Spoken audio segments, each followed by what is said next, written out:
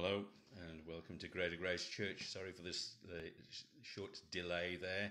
We were hoping to use the laptop. The laptop was working fine earlier, and now it won't work for some reason with the camera and the sound. So we're back to a phone again. So I hope you can hear me again. Welcome to Greater Grace Church service for Wednesday night. Before we do anything else, let's pray. Heavenly Father, we just thank you, Lord, for this time. We thank you for time to be together in your presence, Lord. We just pray for your direction now, for your anointing. We pray for your perfect will.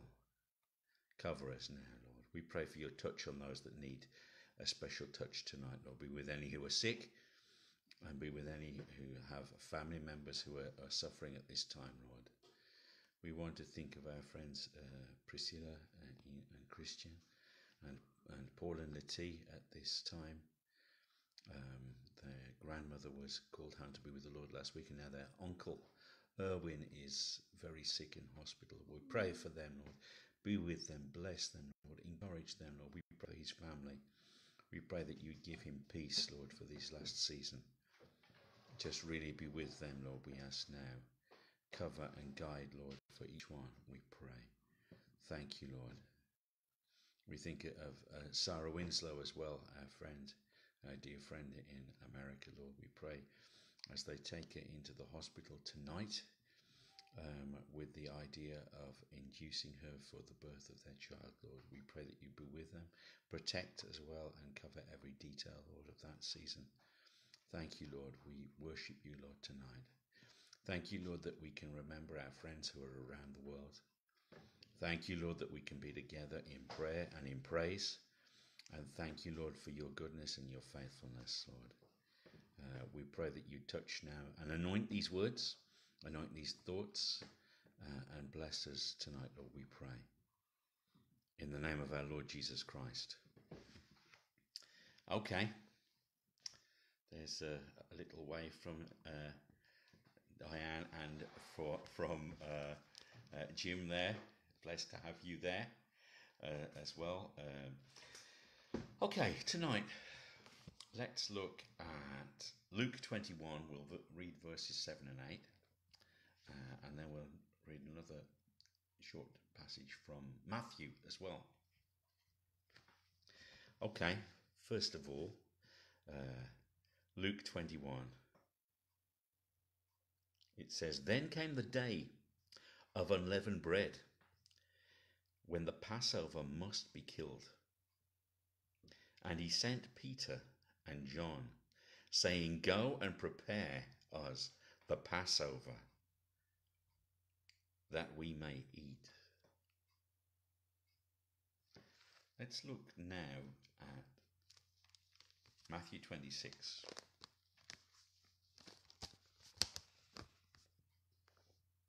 Slightly different story as well, a different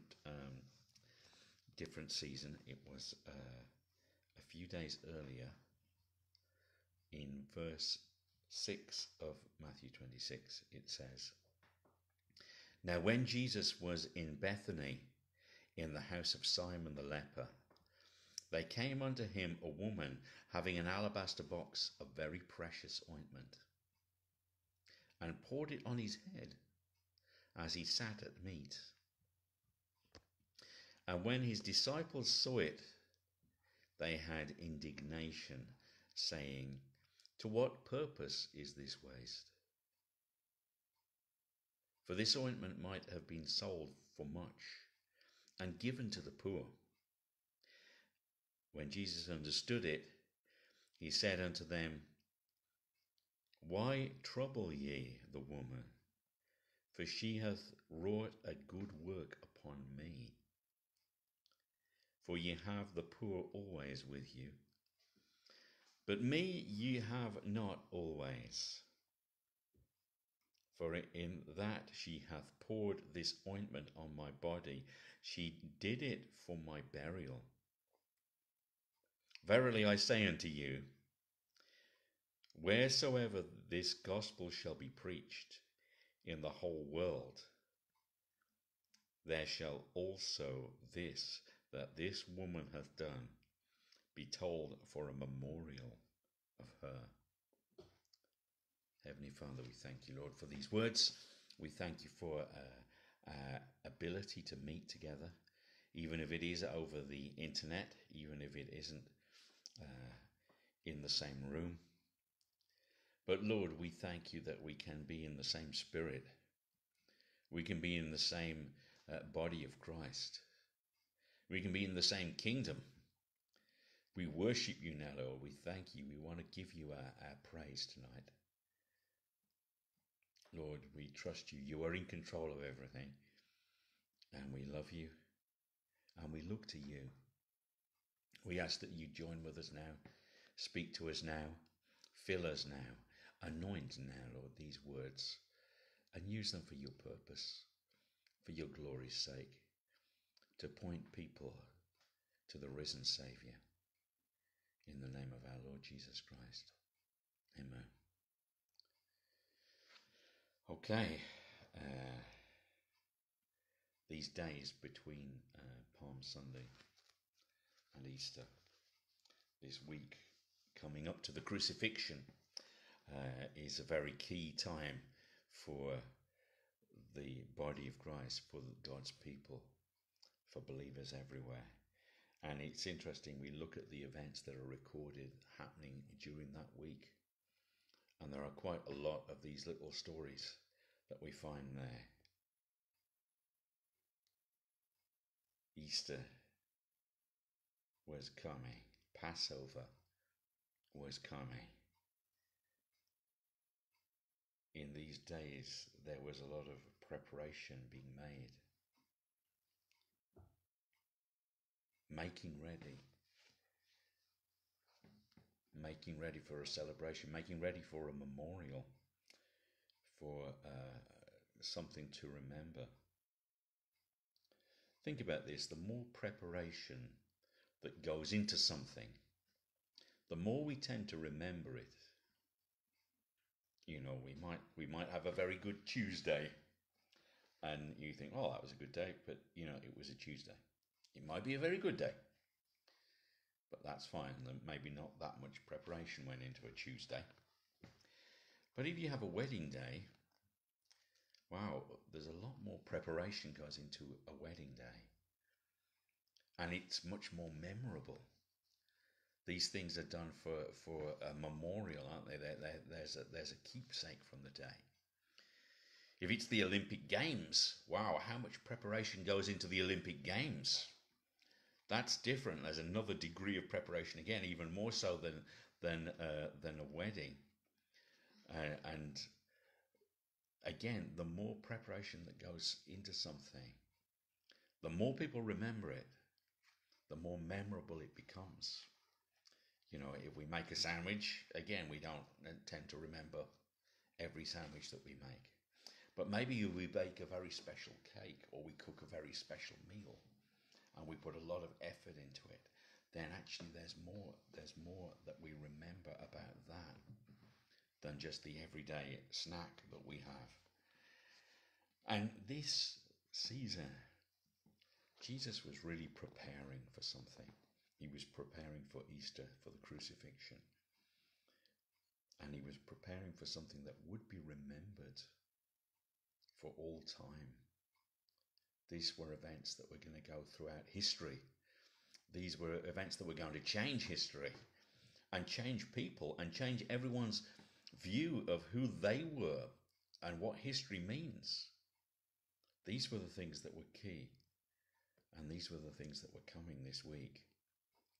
So Jesus asks for his disciples to make preparation for the Passover so that they can celebrate it together. The day was coming. The day was coming when the Passover must be killed. Now there's a compunction in that, isn't there? There's a modal verb, there's a must in there. It had to be done.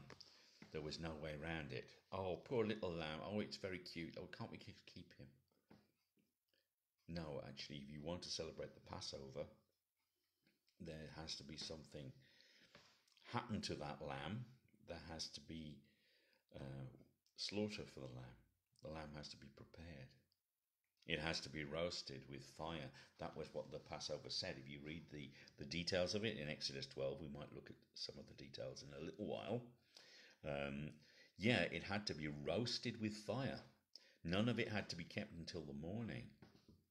It had to be done completely, consumed completely, pointing to the finished work of Jesus Christ. But there was a day that came when the Passover had to be killed. There's an appointed time for everything. You look, actually, let's have a look at Exodus 12 for a minute. Verse 6, it says, "And ye shall keep it until the 14th day of the month, of the same month, and the whole assembly of the congregation of Israel shall kill it in the evening." The whole assembly, everyone together. It's evening time. It's the right time. This is when we go and we get our Passover lamb, a lamb for every household. And together we perform the act. We perform what is needed for this memorial to take place. There's a time appointed for everything. There's a right time for everything. We read that story also of the anointing at Bethany. And some people say, well, it was Mary of Bethany. And in some of the Gospels that suggests that. Other people say, well, she's not named. We don't know who it was. It was just a woman in Bethany. But whoever it was, it's recorded, the story. And you think, well, what does that have to do with the Passover lamb? Well, in some ways, there was an appointed time for that to happen also. She came. That was the last time that she would see the Lord Jesus Christ alive before his crucifixion. That was the last contact that she would have with him before he went to the cross. This was the time that God had appointed for her to do that. Precious work, an act of love, and an act of preparation. An act that said, this is the anointed one. This is the Messiah. She anointed his head.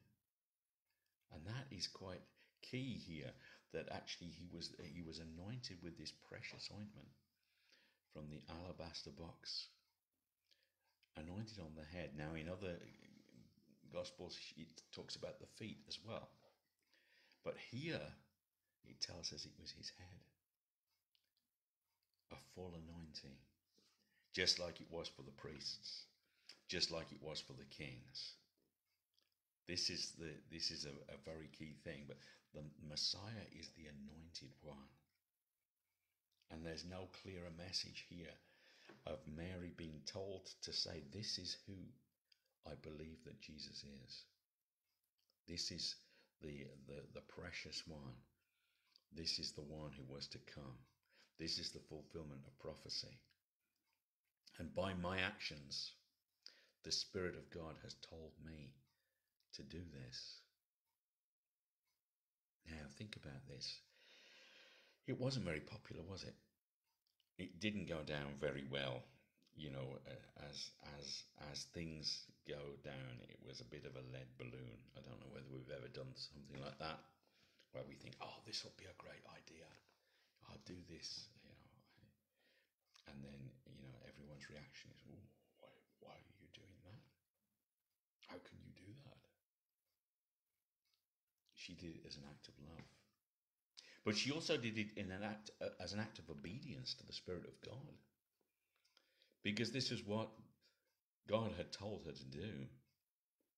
Now, funnily enough, here, the disciples were very displeased. Now, again, most of the time we know from the story, a accounts that Judas is the first one to complain.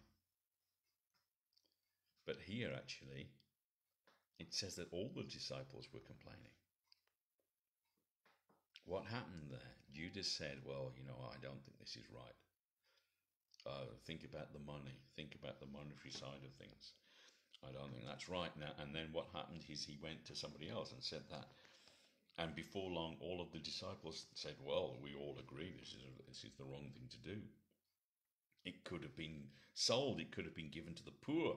Think of all the good things that it could have been done with this ointment. But you know what? God had a purpose. And God had a perfect plan here. And it wasn't about the poor. It wasn't about other people. It wasn't about any of these other things. It was about Jesus Christ. It was about the Messiah. And it was about preparation for the cross. That's what this was pointing to. That Jesus Christ was going to the cross. Wow. Now, often we can be tempted to say, well, you know what? I don't think what that person's doing is right. And I don't think they've gone about doing it the right way. And I think that I wouldn't have done it that way. And there's a temptation for us all to say, hey, that's not the way I would do it. And sometimes if we are really spiritual about it, we can find a verse and say, well, that's not the way the Bible tells us to do things. But actually, you know what? We're not there to judge another man's servant. We're not there to look at anyone else's calling. And Jesus says about this woman, she says, no, actually, this was done as a good work.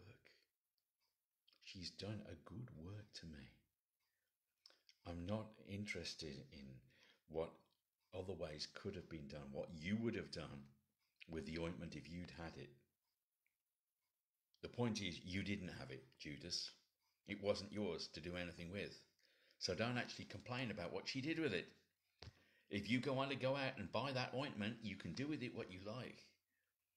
But actually, this was something that God gave to her. And she used it for God's glory. And she used it to glorify the Savior. And she used it to point to the Messiah. And this was a beautiful thing. And Jesus actually commends her for that and says, no, she did a great thing. It was the right time. This was the appointed time for this anointing. Not late, any later it wouldn't have been any appropriate. And any earlier it wouldn't have worked. But this was the right time for this to happen. And it was done as a memorial to her and to her obedience, that wherever the gospel is preached, this will be mentioned. Wow, that's a beautiful thing. That's a beautiful thing, isn't it? That actually we could do something for the Lord that people would talk about for all time. We could do that, Think about that. John Wesley did things for the Lord that we're still talking about today. Martin Luther did things for the Lord that we are still talking about today. Hudson Taylor did things for the Lord that we're still talking about today. Many people.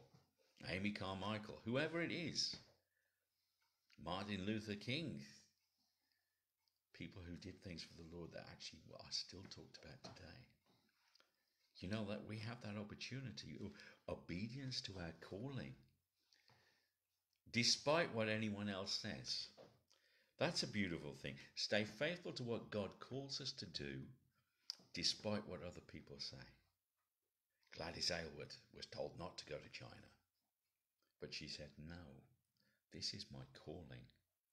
And this is what God wants me to do, and I'm going to do it. And she did it. And we still talk about Gladys Aylward today. And we still talk about this woman today. It was a memorial to her.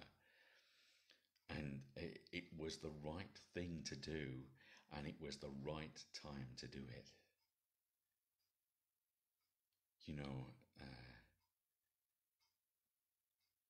Jesus said This was done for my burial. Well, Jesus, you're not even sick. Jesus, you're not really that old. Jesus, is there something wrong with you? Is there something that we don't know? Why would you be doing this for your burial now? 33 years old, there doesn't seem to be any call for that. Jesus says, no, this is the right time for this. And she has done this for my burial. Now, again, from the point of view of other people, it doesn't make any sense. But to Jesus, it makes sense. In the plan of God, it makes sense. And to the woman who was moved by God's Spirit to do this, it made perfect sense. Maybe other people will not understand us sometimes. Maybe other people will complain, even speak against us. This woman got a lot of criticism for this, but it was the right thing to do, and it was the right time to do it. And a memorial for her was set up in Scripture. Sometimes the right time comes and we don't know that it's there. Sometimes that we don't realize what things are going ahead. Even now, today, when we see what is going on in the world with coronavirus, there's a chance that we may be very close to the end times. There's a chance that actually now, the way things are, the whole world could come under one government very easily because of this crisis. There's also the chance that actually everybody could be given an injection, told that this is the cure, this is a vaccine against it. We could all be given a microchip or something like that. These are interesting times that we live in. We don't know how close we are, or it might not be. It might be one of the pestilences that are mentioned in the end times. And we may still have a few more years to go before the Antichrist is revealed. But the way things have moved very quickly, we don't really know the times and the seasons yet. Things can suddenly come upon us that we don't realize. The burial of Jesus, well, that's a long way off. He's a young man, he's fit, he's healthy. He's just come to Jerusalem. He's just had a lot of success. Didn't you just see everybody waving and shouting Hosanna a few days ago? Isn't this the best time of his life? But it could also be the appointed time. It could also be the time for his burial soon. And maybe it's revealed to some people. And maybe some people understand it. And they are the ones that discern it. And they are also the ones that act upon it. And God says, you know what? What you've done will be remembered. The time came, the appointed time for the Passover lamb to be killed. We read that. He asked John and Peter to go and do it, to prepare, to make ready for the feast that they were going to have.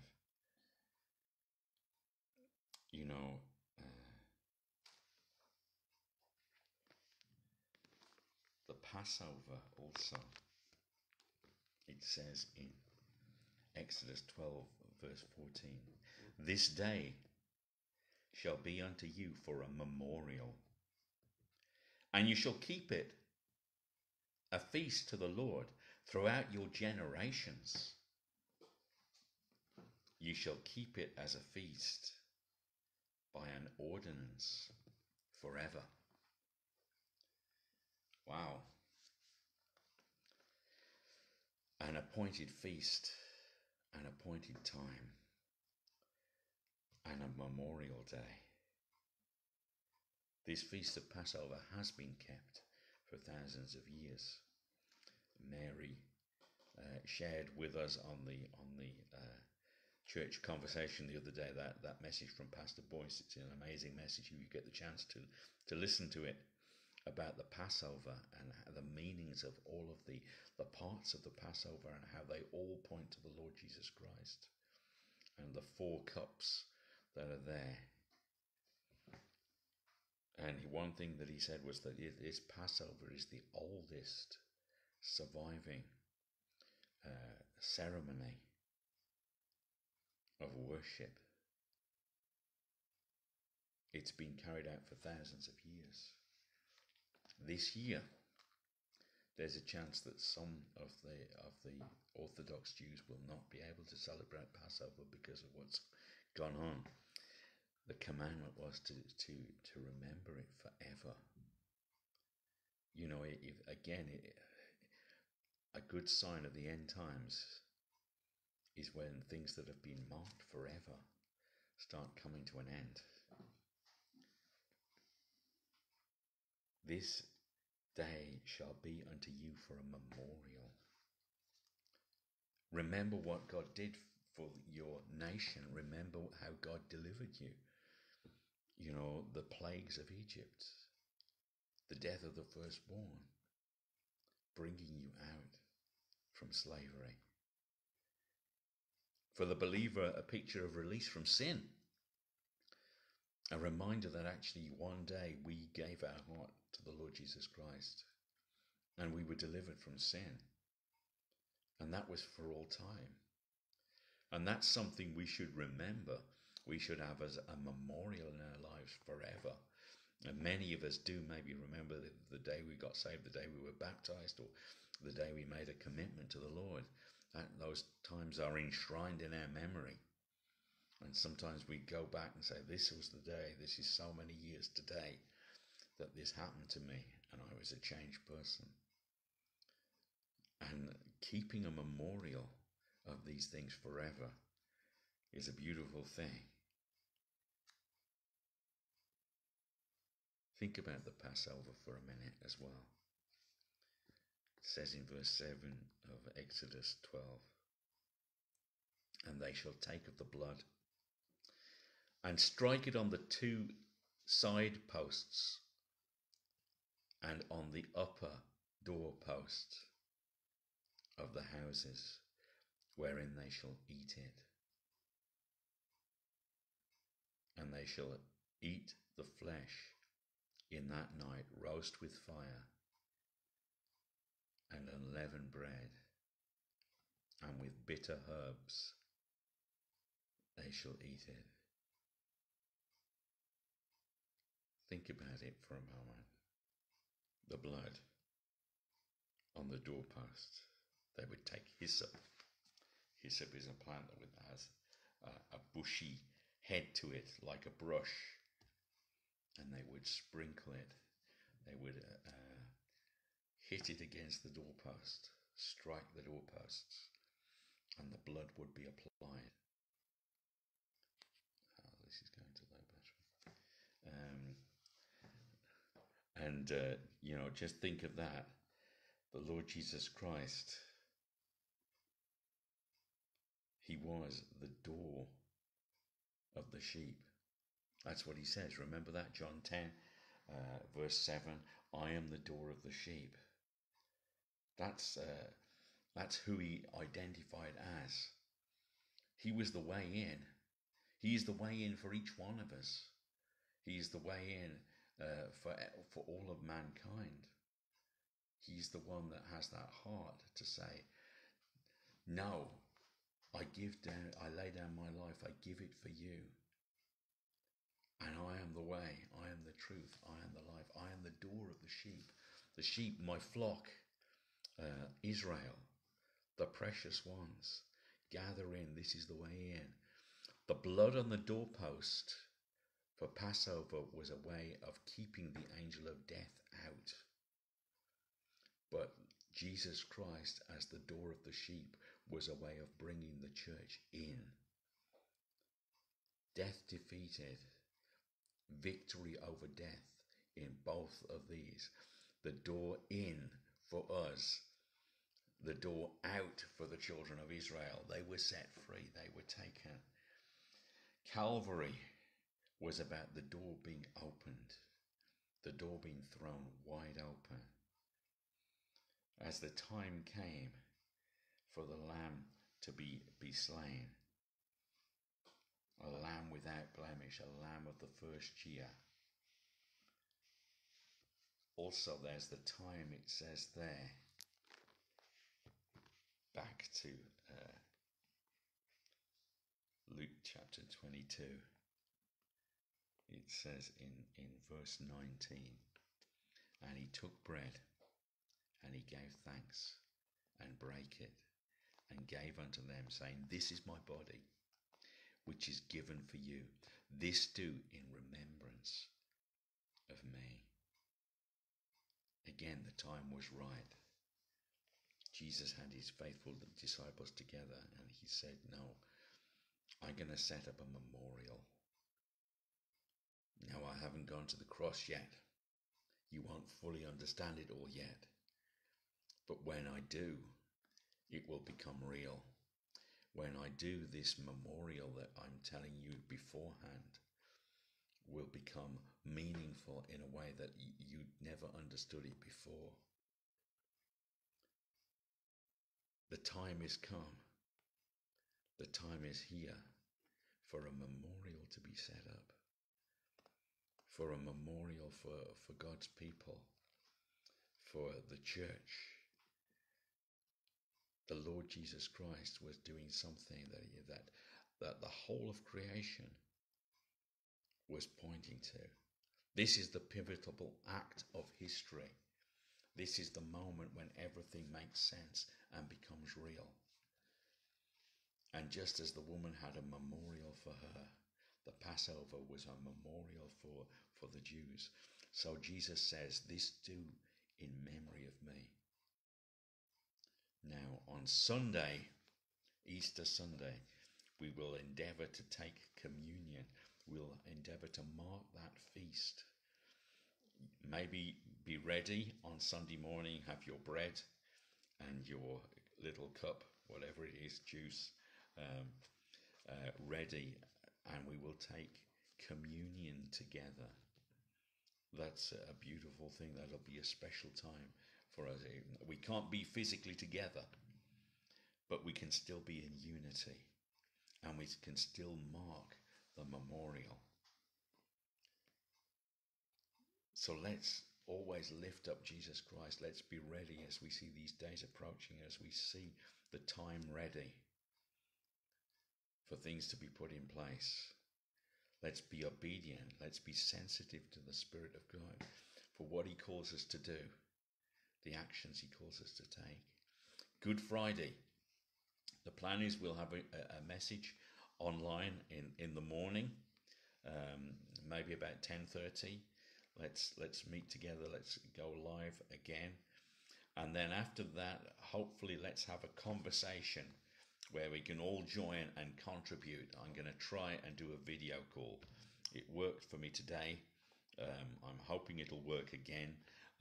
We can never rely on technology because, it's a fallen world. And I think there's also a big attack against Christian unity at this time by, this technological age is not set up by the kingdom of God. God creates the natural world, but you know what? We make use of technology where we can. And at times like this, we have to make use of it. So let's be a people who join together. Let's be a people who praise God.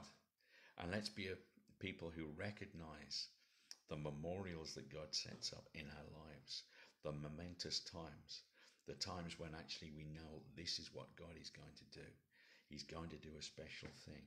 I'm really convinced. I said it at the beginning of the year. I think that 2020 could be one of the greatest years for us as believers. Maybe a year in which we are called to act in ways that we never thought we would before. A year in which maybe everything is going to change, and everything has changed.